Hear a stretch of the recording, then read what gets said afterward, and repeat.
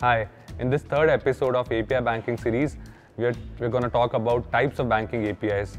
Banking APIs are broadly classified into three types as per the World Retail Banking Report published by Capgemini.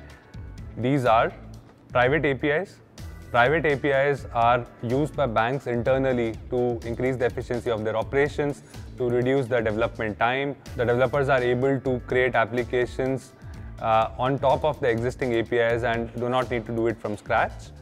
So partner APIs come into the picture when banks collaborate with certain partners to work on common problems, and that is when banks expose these APIs to a limited set of partners that they want to solve this problem with.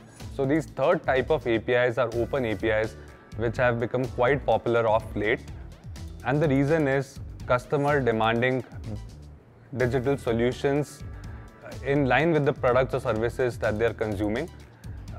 So this is a way in which banks can offer their digital banking products or customer data to third-party application developers, which can consume these APIs to provide better functionality to their users. So these APIs are of various types like core banking APIs, lending APIs, card issuance APIs, acquiring APIs, and KYC APIs. That's all for now.